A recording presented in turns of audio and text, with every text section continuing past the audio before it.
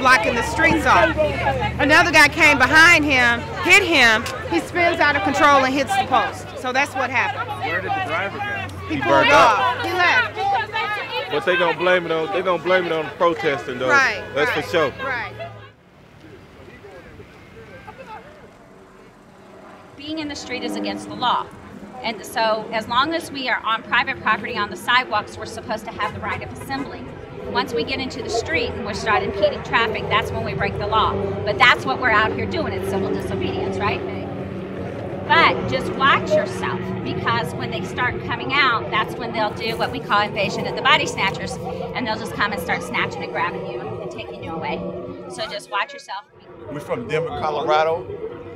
We came out here on a freedom ride, 7 of us from Denver, Colorado. I was speaking at the Denver Faith and Justice Conference, and a white evangelical pastor asked me, he said, how do we show solidarity with the black community and the brown community struggle? And I said, why don't you drive to Ferguson with me and get arrested?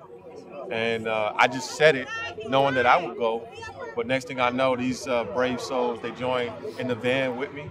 And so, yeah, we're just prepping kind of just with that knowledge and that responsibility and getting ready for it. And are you all prepared to get arrested while you're here? If that's what has to happen. Yeah, I think so. I mean, yeah. Yeah, if that's what it takes, then.